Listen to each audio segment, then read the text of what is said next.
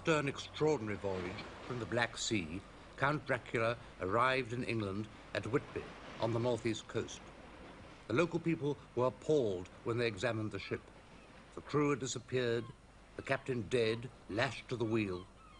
And then they saw the form of an immense dog, which leapt ashore and bounded up the cliff towards the churchyard at the top. And, of course, this was Dracula. I wonder if Count Dracula found this churchyard as odd as I do. This is, or at least it all began, as an investigation into the weird obsession of my great-uncle. For he was the man who wrote Dracula, Bram Stoker, probably one of the least-known authors of one of the best-known books. And not only into his obsession, but apparently ours. For in creating the great vampire Dracula, he seems to have struck a chord that vibrates even more strongly today.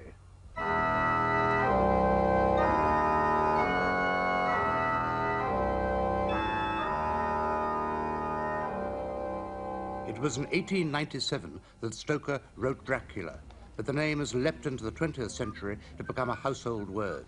Today, the exploitation is even directed at children, with the temptation and delight of a Count Dracula ice lolly. Thank you very much. What does it exactly say on the lolly?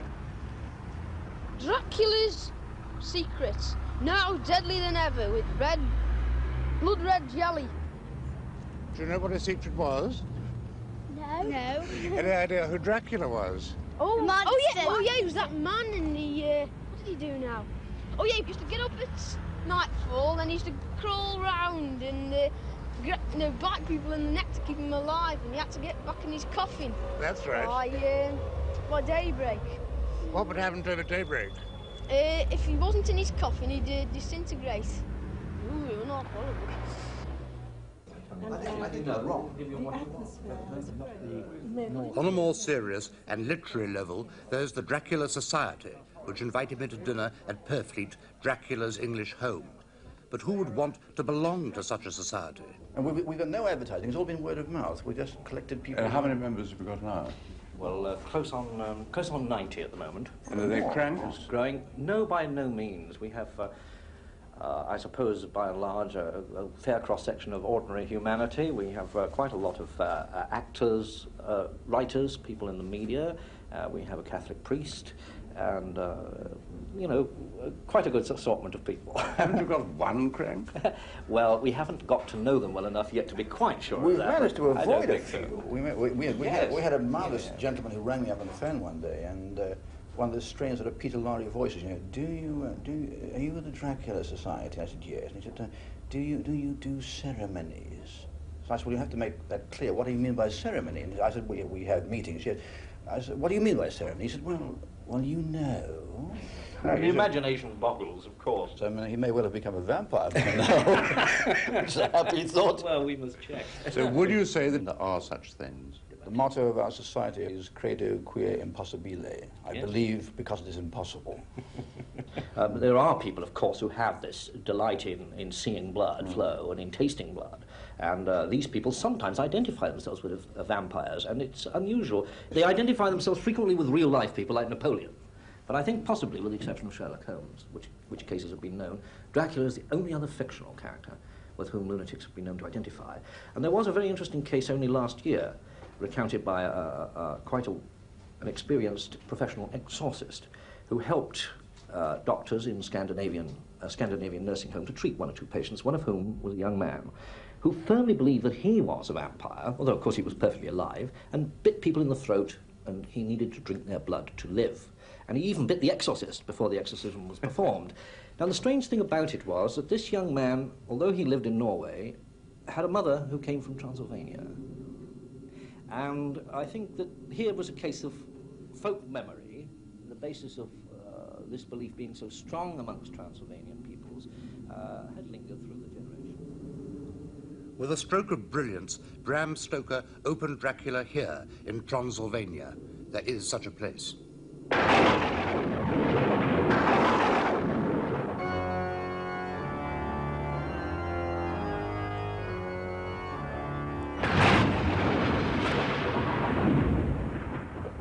This part of northern Romania was and is the perfect setting. It was through this countryside that Jonathan Harker, a young solicitor, started his journey to Castle Dracula. He came to make arrangements for the Count's visit to England and was startled as he stepped into the coach to see the peasants cross themselves when they heard of his destination. He is happily unaware at this stage that Count Dracula, who appears so real, is one of the living dead, a vampire. Dormant during the day, the vampire rises from his coffin at night to suck the blood of the living, who then become vampires themselves. Can any superstition be so unconvincing or absurd? Yet people have believed this since the beginning of time all over the world. Stoker discovered that legends of vampirism were especially rife in this part of Eastern Europe. Ignorance, sheer remoteness, belief in undead spirits, all helped to explain why vampirism seized the imagination. Yet, as Stoker learned from his research, many of the reports of vampirism were documented by local officials. This was not simply a peasant belief.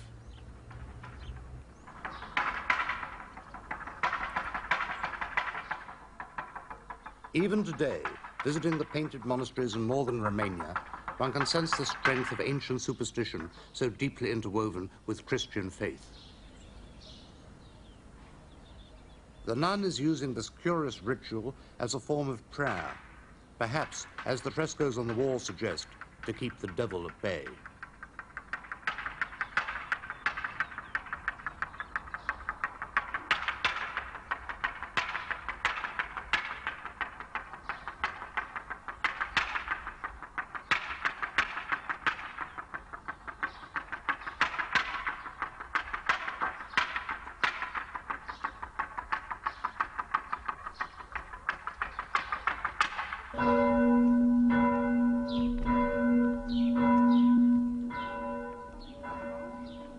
These peasants are still deeply religious. On Sundays, their churches are crowded. They take their faith seriously. The idea of excommunication has always been a threat, with the souls of those who have offended cast into limbo and denied the freedom of death. Such fear would enhance any belief in the undead. When religion is strong, so is the determination to protect yourself against the devil.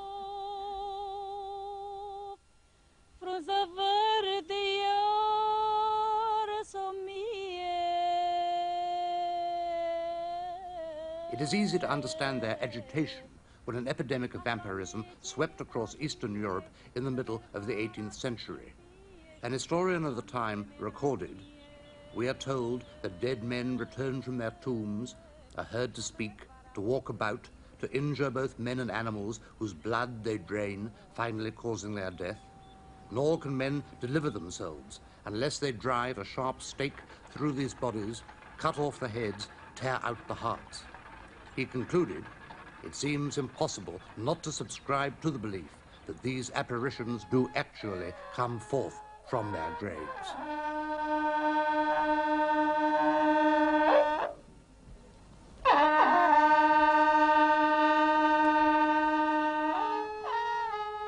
When I watched this funeral in Romania, I was startled to see that the corpse was carried outside by the family with the body exposed for the villagers to pay their last respects.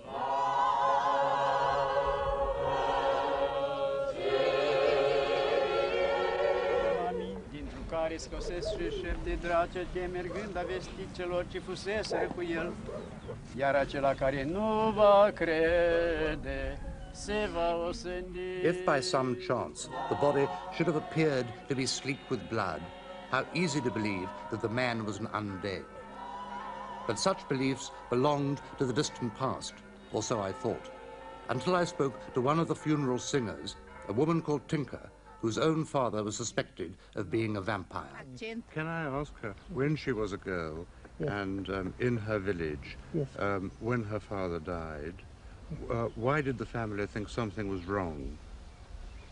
Când ai fost mică, acolo în sat, Da. de acolo ai învățat, cam pe vremea când a murit tatăl, de acolo ai învățat cântece.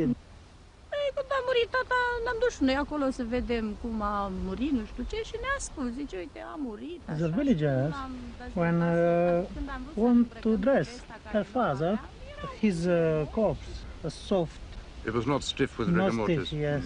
And observed this, and she said the villager putting the stick in the heart.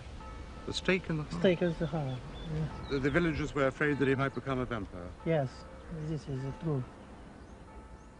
It is pretty startling to hear at first hand of a man being staked as a vampire. But to my mind, it is obvious that Tinker's father must have been still alive. Curiously, it's extremely difficult to certify death. Only a few months ago in Birmingham, a corpse was being dissected for a kidney transplant when it was discovered that the corpse was in fact alive. If we can make such mistakes today, with all our medical knowledge, just imagine the confusion 100 years ago when people were mystified by states of trance and catalepsy and epilepsy. And if the coffins of these people were broken into by grave robbers or body snatchers, it would be noticed that the bodies had moved, and sometimes there'd be blood around the mouth where they had bitten themselves in anguish, and it was claimed that parts of the shroud or even the bodies themselves had been bitten in the last desperate attempt to stay alive. Of course, they could equally have been gnawed by rats or devoured by insects. On a more cheerful note, premature burial was so common that it gave rise to this limerick. There was a young man of Nunhead who awoke in his coffin of lead. "It's cosy enough," he remarked in a huff, "but I wasn't aware I was dead." Premature burial was rife in times of plague, which is understandable because people were terrified by the risk of infection and anxious to dispose of the bodies as quickly as possible. But of course this meant that a number of people who might have recovered, who were perhaps only in a drunken stupor, were thrust into the earth and woke to find themselves incarcerated in the darkness. If they got out and were noticed, this again could have led to rumors of vampires which would have spread like a form of mass hysteria. Bram Stoker knew about the plague. His mother Charlotte was a young girl in County Sligo when the cholera epidemic swept across Europe to Western Ireland. My grandmother, Enid Stoker, told me a horrifying family story of how when the cholera epidemic was at its peak and the house barricaded against looters and the last survivors in the village, Charlotte saw a hand creeping through the skylight, took an axe and cut it off. And my grandmother was not a fanciful woman. Maybe hearing such stories when he was a child, this gave Bram his first taste for horror. He was a strange mixture, outwardly a genial, red-bearded giant, but this bluff facade concealed a man who found a release in horror and the occult. Ironically, he never enjoyed fame or fortune himself, but his book has never been out of print, and countless books have been written since by other authors on the theme of Dracula and vampirism. Somewhere throughout the world at this moment, Dracula is being produced on stage. And as for films, there have been so many, the books are now being written about them.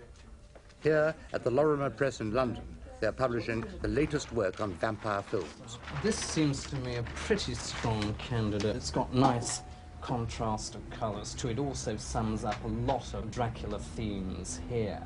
Have you any idea how many films there have been on vampires and Dracula? A couple of hundred. It's very hard to keep accurate documentation on this kind of thing because they stretch into the darker areas. There are the porno films, there are people's 8mm versions, there are the stuff made in Mexico and in Spain.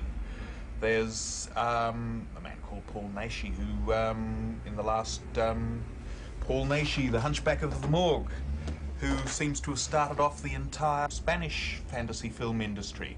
And he regularly plays a wolfman involved with fighting vampires.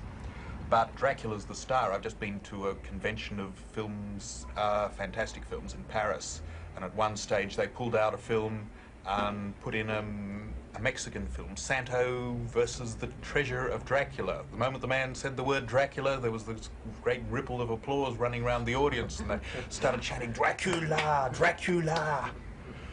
But I think the Dracula we have in film is still that of Stoker. Of course, he's undergone modification. He's had the whole business with the opera cloak and Kane and so on came in really with Lugosi and has continued with Christopher Lee. The head of Hammer Films is Michael Carreras. Well, that's our latest diversification, Dan. When you started, and in a way created the Dracula industry 20 years ago, did you have any concept of the sensational success it would be? It would be a terrible lie if I said yes. No, it really did. It was like a dam bursting. There was all over the world a complete readiness for that type of entertainment to be revitalized. And of course, coming back in colour, it just caused a sensation. To what extent did the recreation by Hammer of Count Dracula save the British film industry? Oh, I think to a large extent. Not only the Dracula films themselves, but the actual spin-offs from the idea of reviving horror has really, I think, been a great saviour for not only this company, but many, many other producers have jumped on the horror bandwagon. Do you find yourself that people are fascinated by the idea of horror because they find the present unacceptable? Well, that, of course, is one of the many theories. I think I subscribe to it to a great deal. I mean, here is an adrenaline excitement and a horror titillation, which in actual fact you don't carry with you into the streets after the experience in the cinema. The modern horror, which now I suppose you can call mainly social documents, I think far more frightening, and those are things that you do carry into the streets with you. And modern horror like Belfast? Yes, yes. Are you proud of your industry? Very. But what gets them off the streets and into the cinema is not simply the horror, but the sexuality of the vampire. Though Stoker might have been unaware of it himself, the original novel is blatantly erotic, as Denham Elliott realized when he portrayed Dracula on television. And to illustrate the sort of sexuality of the Dracula, particularly in the original, I'd like, if I may, to read a passage from the original book. This is one of Dracula's daughters attacking the hero. Lower and lower went her head as the lips went below the range of my mouth and chin and seemed about to fasten on my throat. And she paused, and I could hear the churning sound of her tongue as it licked her teeth and lips. I could feel the hot breath on my neck. Then the skin of my throat began to tingle, as one's flesh does when the hand that is to tickle it approaches nearer, nearer. I could feel the soft, shivering touch of the lips on the super-sensitive skin of my throat and the hard dents of two sharp teeth just touching and pausing there. I closed my eyes in a languorous ecstasy and waited with beating heart.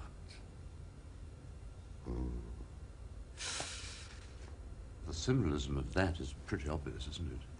I think it's the feeling of being totally taken in and absorbed in, and the whole thing of a total absence of any responsibility. You're totally contained, sexually, mentally, spiritually, by this lover, really, you see. Did you enjoy the devouring? Well, actually, to be quite frankly, that isn't really my scene, but I did enjoy playing it. It was fun. You know, yes, I did. I didn't take Dracula too seriously. I don't think it's... I couldn't afford to. I think you play very dangerous games when you play around with people like Dracula. I think you can get terribly involved in the idea of Satan if you let yourself. It really is very frightening. I had really to keep an absolute balance in one's mind, because I think you can become totally involved in pure erotic enjoyment if you really let yourself go. And it can go beyond oblivion into obliteration. Well, that's it, you see. You lose your soul, which is what they're after. Now! Got it. Good, very good. Well, next one. How stunned my poor old great-uncle might have been by these scenes, and by the hard professionalism that goes into the making of this latest style of vampire film. Now, let me give you a rough idea. If we were lined up on this, you're dead right. Try exactly like this. And come that, like that. And turn like that, and go. Like that is the thing. I won't be able to hold her there. Hurry. One moment. You come again alive with your hands like this when I say action. And is when you do bang, bang, bang. Just to put you in the picture, the two girls are lesbian vampires, carrying the exploitation of the original novel to the absolute limit. 414, take one, die track. Action!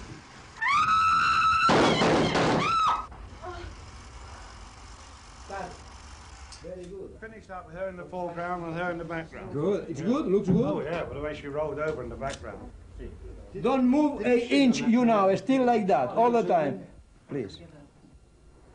The latest to climb on the Dracula bandwagon are the travel agencies, encouraged by the Romanians, who have just discovered the immense tourist potential on their Transylvanian doorstep, the Dracula Package Tour. This brings the tourist following eagerly, hard on the footsteps of Stoker's hero, young Jonathan Harker.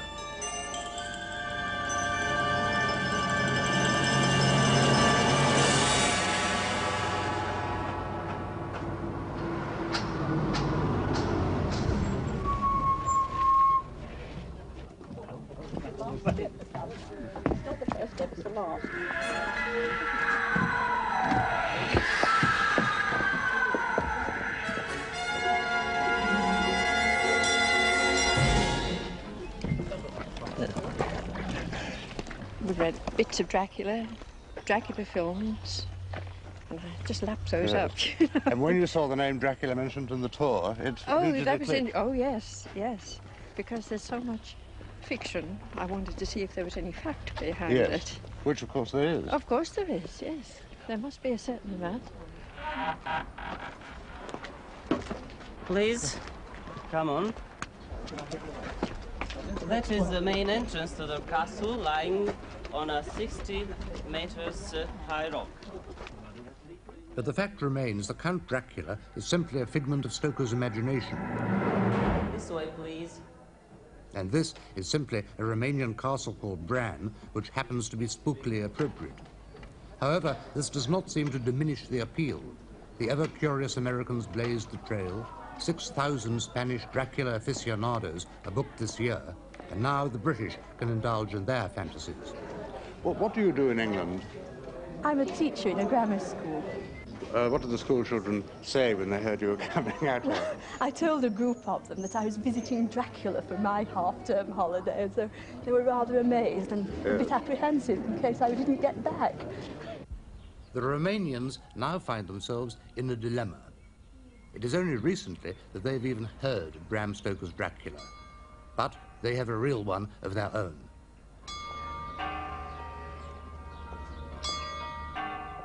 Vlad Dracul was born here in the old Saxon town of Sighisoara in 1431. He became the ruler of Wallachia, for there was no such country as Romania then, only the three states of Wallachia, Moldavia, and Transylvania. Though he was certainly bloodthirsty, Dracula was no vampire. He was a warrior, and after one of his battles against the Turks, the bells rang out as far as the island of Rhodes to celebrate the victory of Christendom. He made his capital here, in Târgu. He was a man of really exceptional cruelty, even for his own time.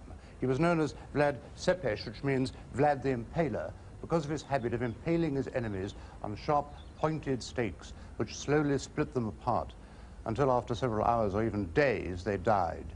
And seldom can death have been so welcome. After one battle, he impaled as many as 20,000 of his enemies, and amid the screams and the smells, ate a cheerful lunch underneath. Here, in his castle at Târgu, when a visiting deputation of Turkish ambassadors failed to doff their turbans in his presence, he ordered that the turbans be nailed to their heads. He was cruel, but he had a certain style. Today, Romanian children are taught that Dracula is a national hero, without too much stress on his cruelty. Voi știți că poporul a luptat mereu până în final, când a reușit să obțină acea libertate și independență de care se bucură astăzi poporul nostru. It is to historical monuments like this one at Târgu that today's tourists are being taken, alongside the Children's Pioneer Corps. Nothing to do with Bram Stoker's Count Dracula at all. Yet Stoker got the atmosphere absolutely right, all from books in the British Museum, for, amazingly, he never set foot in Transylvania himself. The town of Bistrița is the town of Bistritz that he wrote about. If you go there, you can find the same small type of hotel that Jonathan Harker might have stayed at.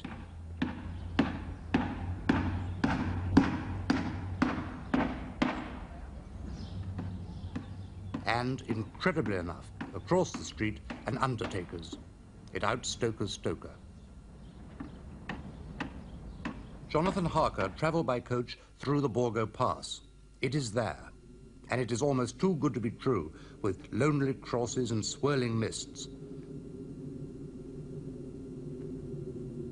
But there is no Castle Dracula for the tourists. The Romanians, in pursuit of hard currency, have come up with the answer. În cadrul acțiunii Dracula sunt cele 3 turnuri, așa cum scrie Bram Stoker în roman. Da. Este o construcție în stil românesc. The Castle Dracula Hotel, a mixture of Disney and Diaghilev, with taped wolves howling as the tourists are driven through the pass, is to be opened, hopefully, in 1977. Meanwhile, Bran Castle will do. At least the tourists are there, and the currency is starting to flow.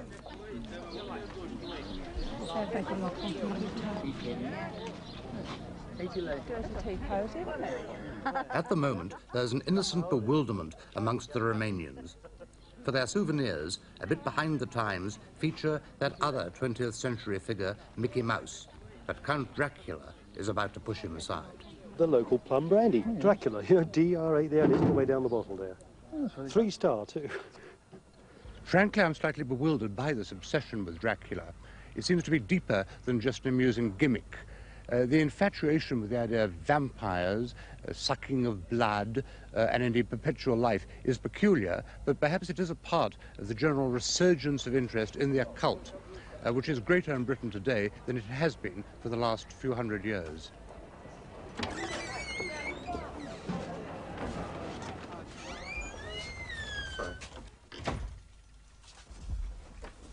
The interest is intense.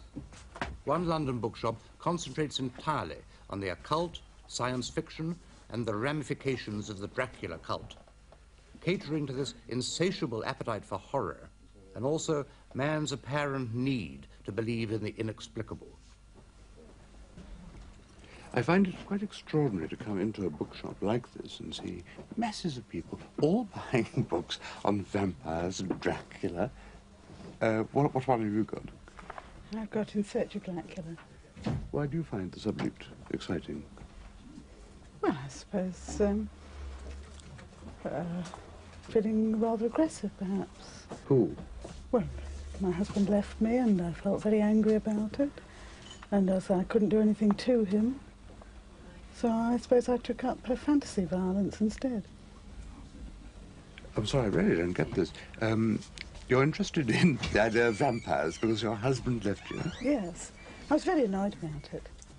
Well, I should think you were. Yes, but I couldn't do anything to him in the way of attacking him or hurting him in any way. So I'd end up in prison, obviously. But who do you... So it's much safer to do it this way, isn't it, by fantasy? Who are you associating with? Well, Dracula or the victim, or...? Oh, Dracula. Not the victim. And you would like to, so to speak, in the books, devour your ex-husband? Not devour, exactly. I suppose just kill him rather nastily. Do you think that's healthy? No. Far more unhealthy is the current vandalism in cemeteries, breaking open graves and disturbing bodies. Mr. Law is the cemetery keeper at Highgate. I asked if there really were vampire hunters. Oh, yeah. Some couple of years ago, there's this person named Farson. He's supposed to have seen a vampire or something hovering over top of a headstone. And then from them, we had nothing else but vampire hunters, smashing open tombs, sticking stakes through bodies, and all this nonsense. Did anyone describe this vampire that was seen? Well, he's supposed to have described it as a big, tall thing hovering 7 foot 7 foot over the top of a headstone and about 7 foot tall. Of course, he'd only probably seen things like this. We'd gone up the road, had a few pints of grog and a couple of glass yard stuff. What do you think? Do you think it was all complete imagination? Oh, stupid. Nonsense. I worked it all night long. All day long, all night long. I've never seen nothing, so I mean, I don't see why they should see something. But there have been quite a few vampire hunters here, haven't there? Oh, yeah. How many altogether? Well, I couldn't tell you exactly how many. This time when they started this vampire business, in the evening time, there's all 100-odd people outside the gates when the cemetery's all closed. I mean, this is all privately owned, you see, so those gates are closed at 4 o'clock at this particular time. And they was all trying to climb over the walls, and one person said they see a horrible grey thing wriggling down the road, all this bloody nonsense, you know, and had to have the police to clear them all off out of it. This was ordinary, supposed to be educated people. 100 vampire hunters? Oh, yes. Ordinary people? Ordinary people. Ordinary people? Perhaps, but it is an extraordinary obsession. Last year, in this house in Stoke-on-Trent, a man was found dead in most extraordinary circumstances. I asked the coroner what these were. Well, the circumstances were these. It was reported to me as a sudden death of which the cause was unknown. And when I had the post-mortem done, the pathologist said he swallowed either a pickled onion or a clove of garlic, which I thought was rather unusual. But never mind, these things do happen. People do bolt their food and die. But I had the advantage of a very good report from a young PC in the force, which went into it very thoroughly, and it came out that this man believed in vampires and was frightened of vampires and took various precautions to stop the vampires getting at him. What precautions? Well, I think I'd better read a bit out the PC's report, or refer to it anyhow. He had the room strewn with salt in what the PC described as a ritual fashion. He had a bag of salt between his legs, resting on his testicles. He had garlic round the room, and in addition he had outside on the windowsill an inverted bowl covering human excreta and also garlic in the middle of it. Now apparently salt and garlic are vampire repellents.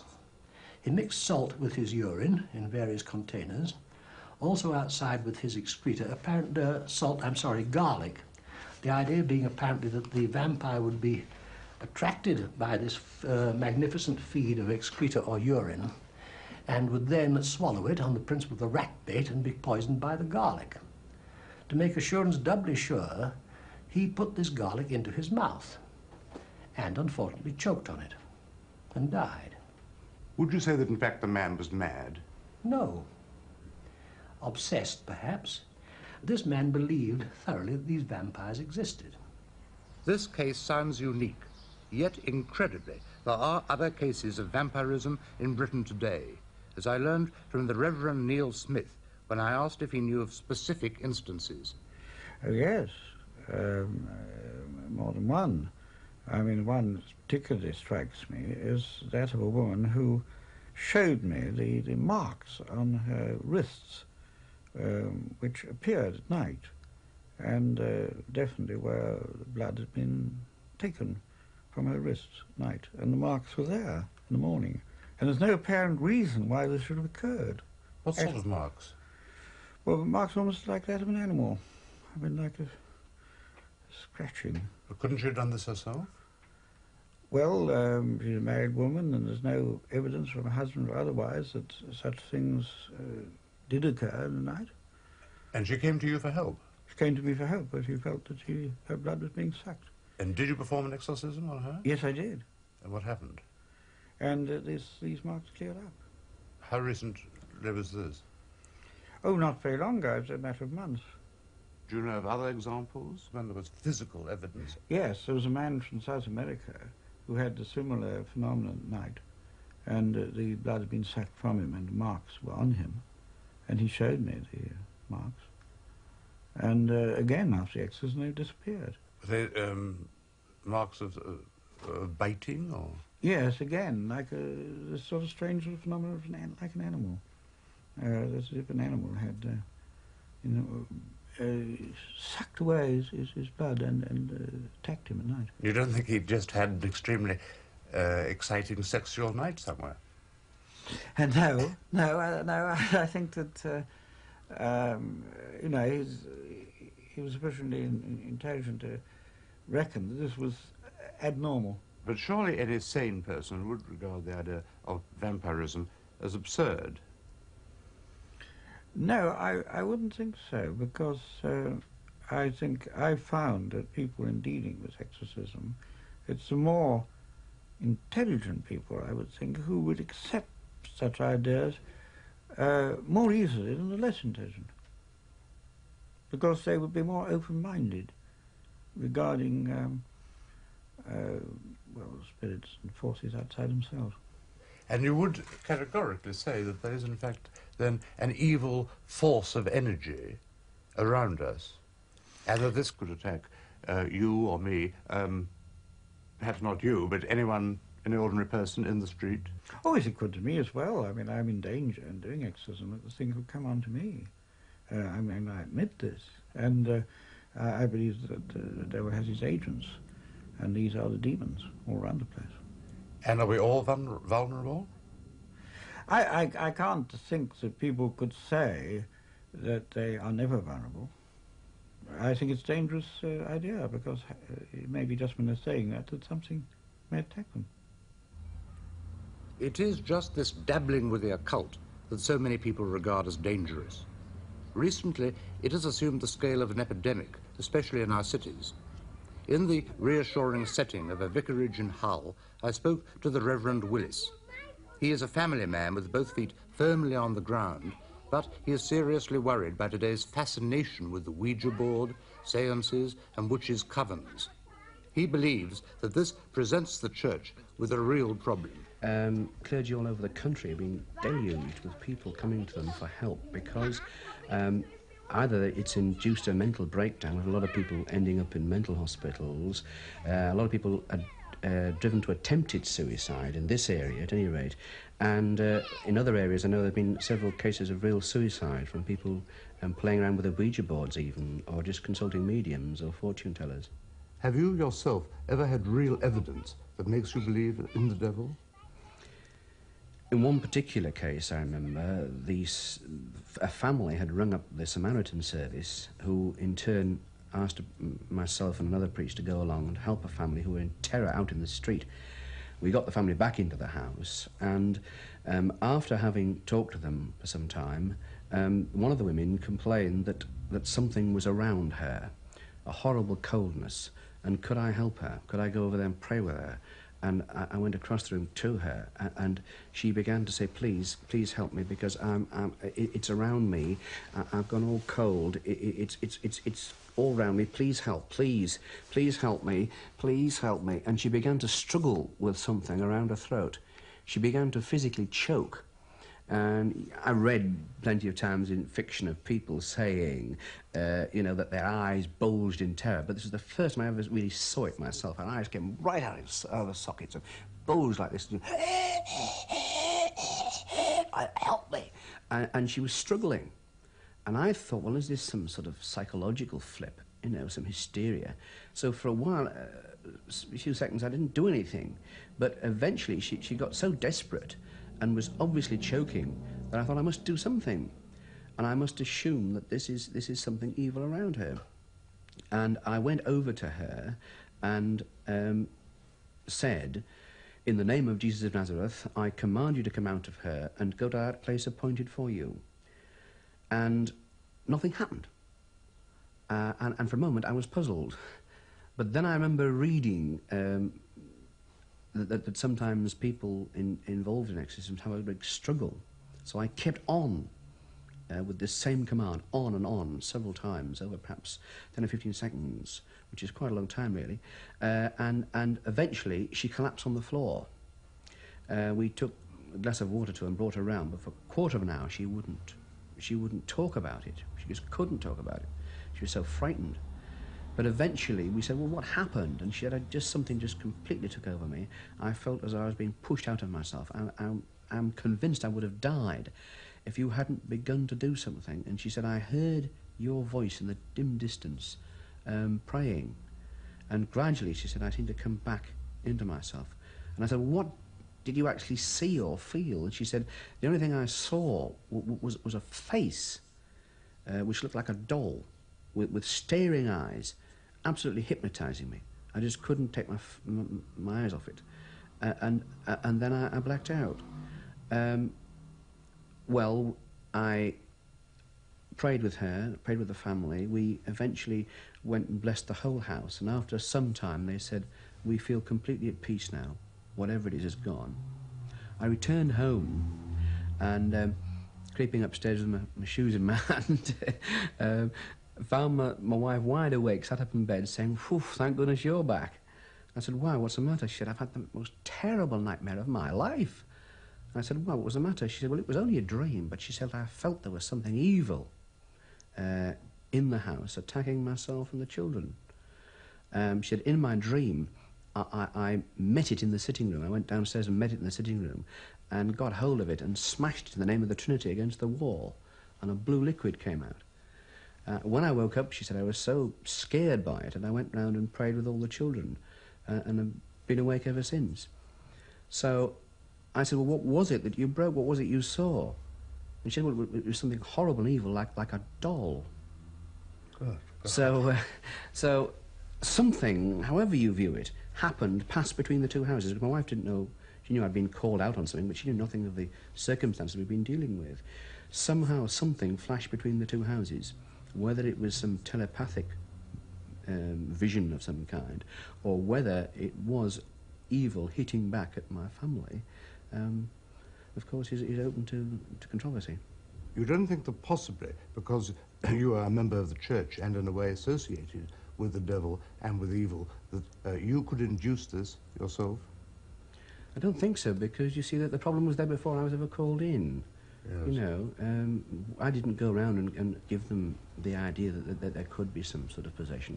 They rang up the Samaritan and said, "Please, there's something in our house. Can you send us someone who'll help?" What can the church and what should the church do about the problem? I think we have got to restudy Christian belief about evil, about the teaching of Christ about evil. After all, Christ gave 3 commands to the church: preach the gospel, heal the sick, and cast out evil. And we've rather neglected the casting out of evil. We haven't met much of it in the last 300 years. In Britain and Western Europe, not many people have dabbled in witchcraft or devil worship or even consulting fortune tellers to any great number. There always have been a few. But suddenly in the 20th century, we've got this occult explosion, everybody doing it, and it's a social problem. At Nashram Abbey, I asked Dom Petitpierre, who is greatly respected as an authority on the subject, for his explanation of the resurgence of the occult in 1974. Well, I think it's due to a number of causes myself. First of all, it's a reaction against the old materialism of last century, and a good deal of the modern thinking that mental problems are entirely concerned inside oneself. And this is looking for something outside and deeper than merely materialistic considerations. The desperate need to believe in something. In something. And because the Christian churches have got caught up with making noises and nothing much else, they haven't taught what we call contemplative prayer. People are looking for something beyond themselves. That's another factor. So would you say the church has failed? Yes, I think so. I think it's kept up a sort of 19th, 18th and 19th century idea that everybody is a Christian and knows their stuff. And of course it isn't true now. And I think there's a third reason, and that is that modern civilization is so utterly impersonal that in the occult groups you get a deeply personal relationship with about 12 people. And this is of great value to the young. Why should man want to embrace the devil and evil? Well, I'm not quite sure that the occult groups are looking out for the devil or evil. I remember one young man who said he'd been going to a black magic group for 2 years, and Lucifer was marvelous. He didn't see Lucifer as anti-God. He just saw Lucifer as something big beyond himself. What will happen in the future, do you think? Will the devil win? Oh, no. The devil never wins. He gets occasional victories, but no final success. Back in Romania, where the whole Dracula business started, it is rather ironic that the frescoes on the churches still reflect the eternal struggle between Christianity and the devil. A few months ago, I did not believe in the devil, and most certainly I did not believe in vampires, and I don't think I do now. But I do realize that there's this yearning among people today to believe in something. as they see the cities destroyed around them, the landscape scarred, all in the pursuit of material gain, there's this ache for something better and less artificial, a return to more spiritual values, be it a less soulless way of life, even if that means the occult. But this is a subject that defies any neat conclusion.